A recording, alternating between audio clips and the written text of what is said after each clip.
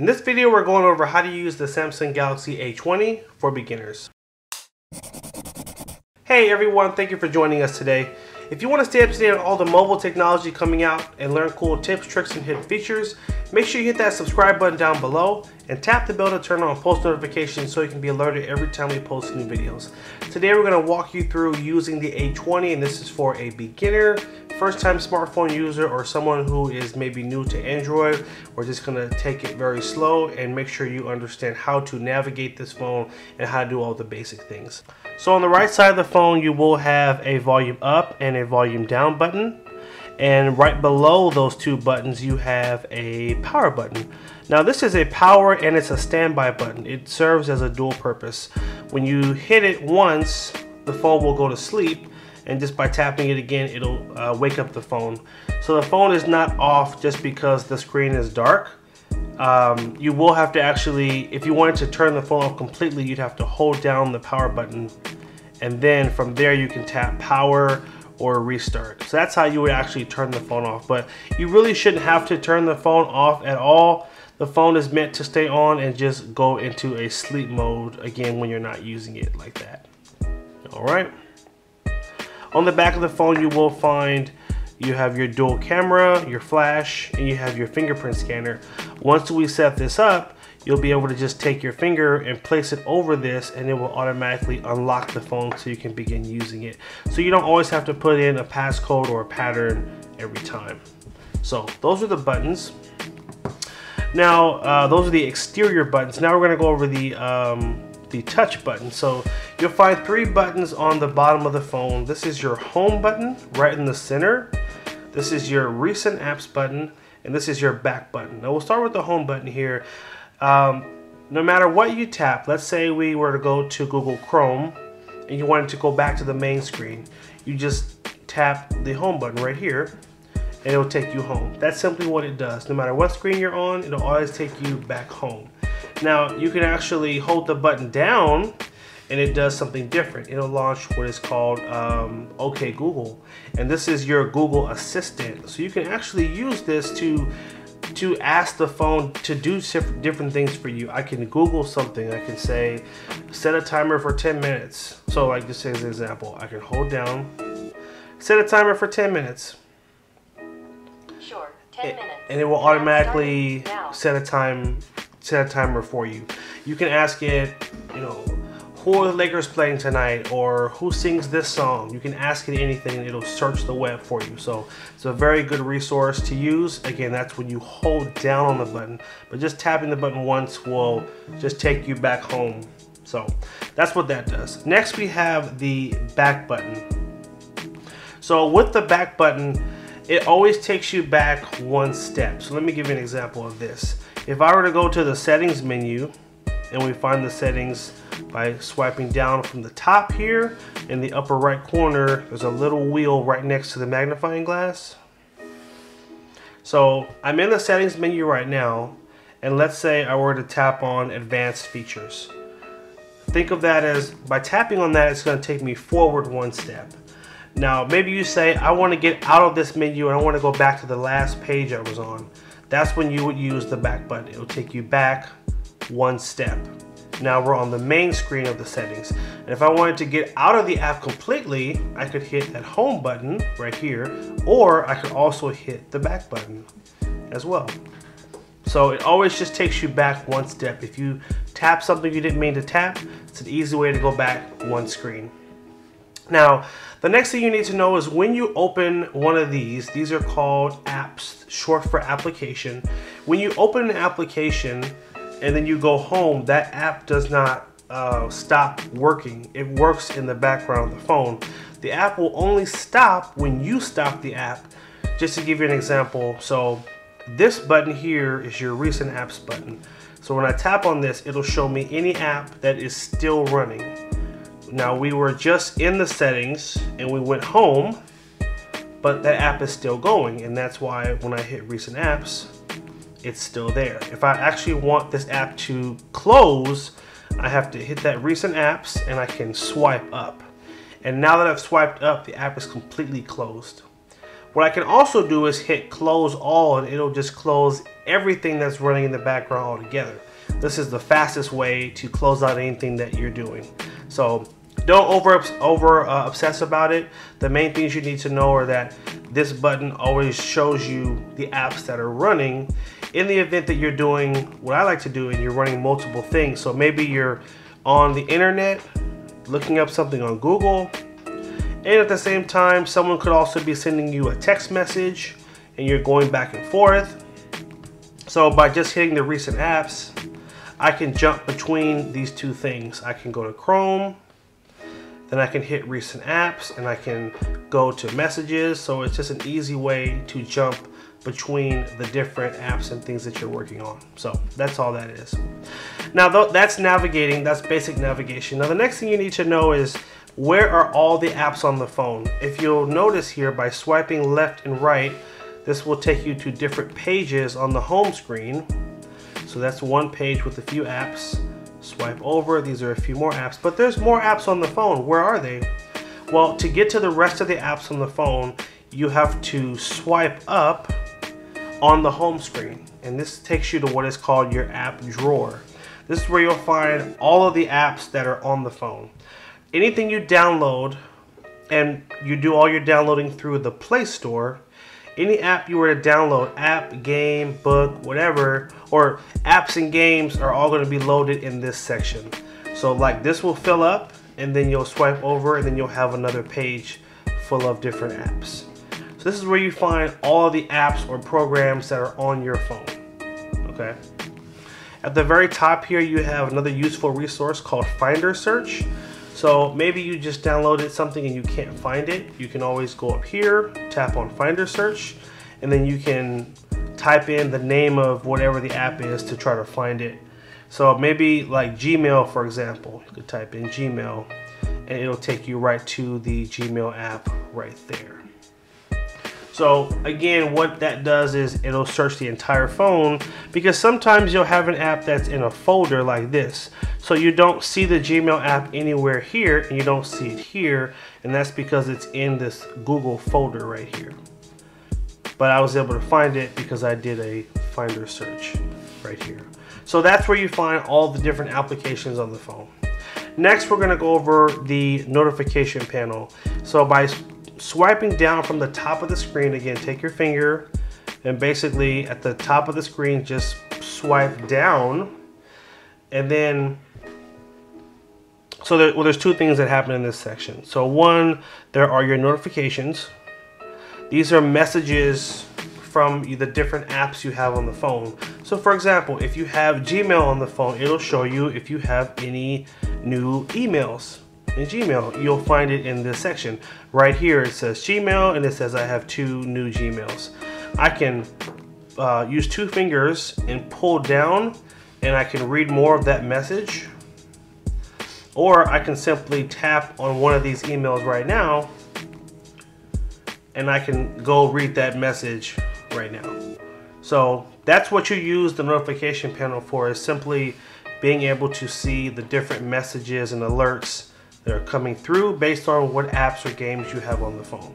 That's the first thing you do in this section.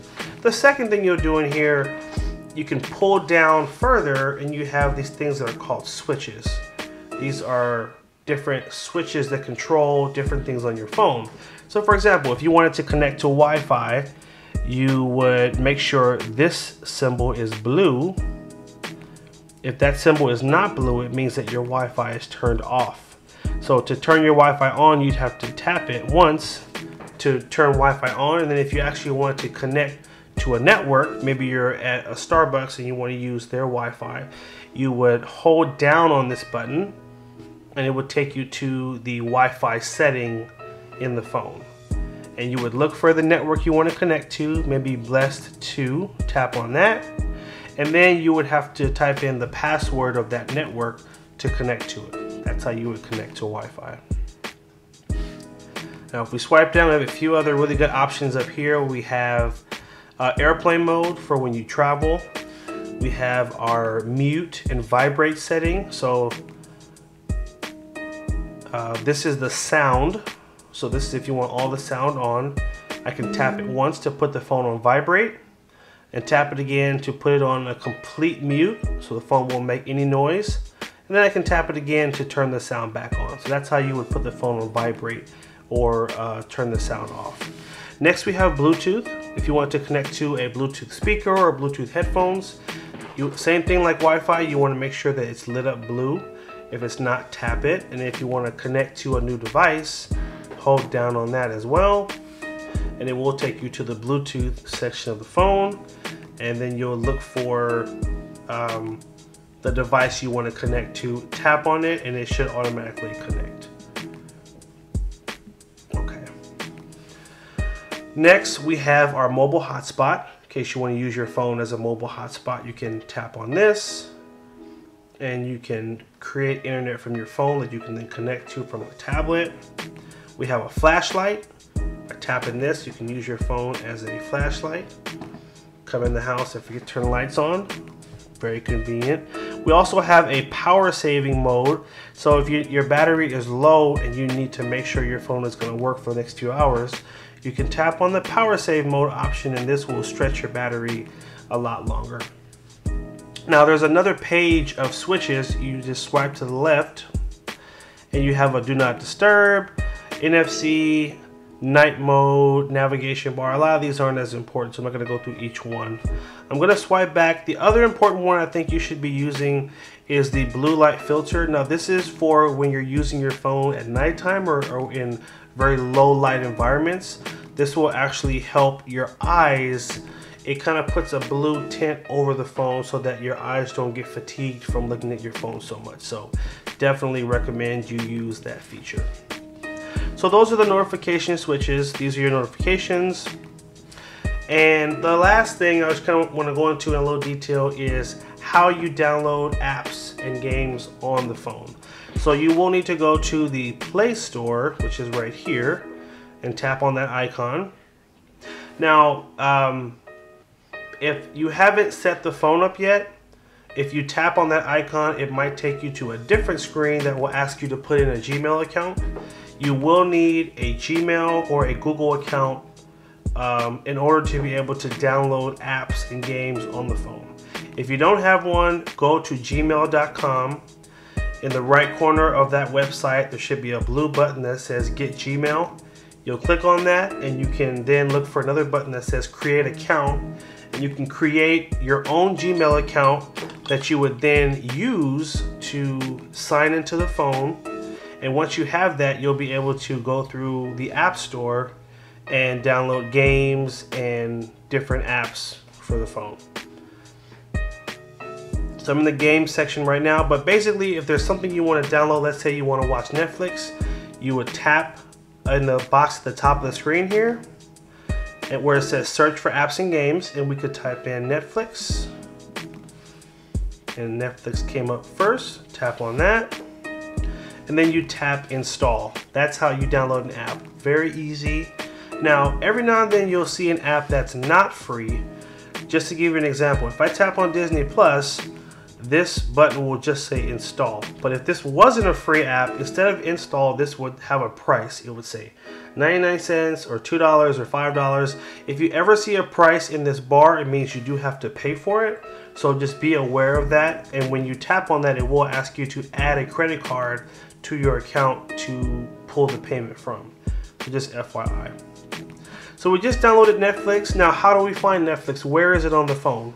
We're gonna swipe up, swipe to the left, and there is our Netflix app right in our app drawer. It just goes right to the next one. So there's Netflix. Okay, so those were the main basics. Now I'm gonna give a disclaimer. I'm gonna go into even more detail in the next half of this video. If you feel like you've got what you need, you can stop watching from here. I'm gonna take it to another level of simplicity and go over how to make a phone call, how to send a text message, how to take pictures. So if you feel you need more, keep watching. But if you feel like you've got enough and you understand how to use the phone, feel free to click off and move on to the next thing. All right, so let's go ahead and keep going. Now, to make a phone call, you will need to go to the green call button at the bottom. This is your phone app. And you have 4 different options at the bottom here. The important options are going to be keypad, because keypad is where you're going to see your numbers and be able to type in a phone number. You'll have recent. This will show you anyone who has called you or you have called. And generally, if you only call the same people over and over again, you can just go to recent and find the person in the list, tap on their phone number and call them that way. So that's an easy way to make calls if you just talk to the same people. You also have contacts. Now in the contact section, you are able to go through anyone you have saved as a contact on the phone and find their name and call them. And if you want to save a phone number as a contact, you would need to go to the plus at the top of the screen here. Hit the plus. Now, as a disclaimer, I wouldn't recommend you save contacts to the phone or to your SIM card. Always save your contacts to your Google account, because if you stop using this phone and you decide to switch to a new phone, all you have to do is sign in to the Google account on the new phone and it'll automatically bring all the phone numbers over to the new phone. When you save them to the phone, it's easy for numbers to get lost. Just a small disclaimer. So I'm going to tap on Google and tap in set as default. And here I'll type in the first name, John. And I can add any work information, a phone number, email. I can tap on the camera here and I can add a picture. When John calls, I want this to come up. And then I can hit save. And that easy, I can save someone as a contact in the phone. Okay, so we're going to use that back button to go back. And now we're out of the call app. Once again, keypad to make calls. This is recent calls, and contacts are where you'll find any numbers that are saved in your phone. Next, to send a text message, you will go to this app. This is your messaging app. Now, to send a new message, you're going to tap on this little blue icon here. And then you'll type in the phone number of the person you want to text. So 555-4342. I'm going to then come down here where it says enter message, tap there, and I'm going to say hi. Hi. And then you're going to hit this little green circle to send the message. And that's it, really easy. That's how you send a text message. Now, this little plus here will allow you to send someone a picture you've taken. So if you've taken a picture on the phone, I can look through this list here and see if that picture is here, or I can go to from gallery, and that's where you'll find the rest of the pictures you've taken on the phone. But let's say I just want to send someone this first picture right here. I'm going to tap on it, hit done, and then use this little green circle and tap that, and then it's going to automatically send that picture to the person. So that's how you would send or text someone a picture. Use our back button to go back one step, and then we can use our home button to go back home. The last thing I want to show you is how to use the camera, and it's this icon right here, the little red background with the little white camera. Tap on that. This is your camera. It will automatically be pointed away from you. Now, to have it point to you, take a selfie, you would need to tap on this icon. This will rotate the camera and turn it the other way. I'm not going to point it at me because you don't want to see me, but if you wanted to take a selfie, that's how you would do it. You hit the white button, that will take a picture, and then I can hit this button again to turn the camera back around. Now, if you want to see the picture you just took, you tap on the little circle right next to the shutter. This is the shutter button. This is the gallery. So tap here and I can see the picture that I just took. Really easy. If I want to go back to the camera, I can use the back button. If I want to send this picture to someone, I can simply tap on this button. This is your share button.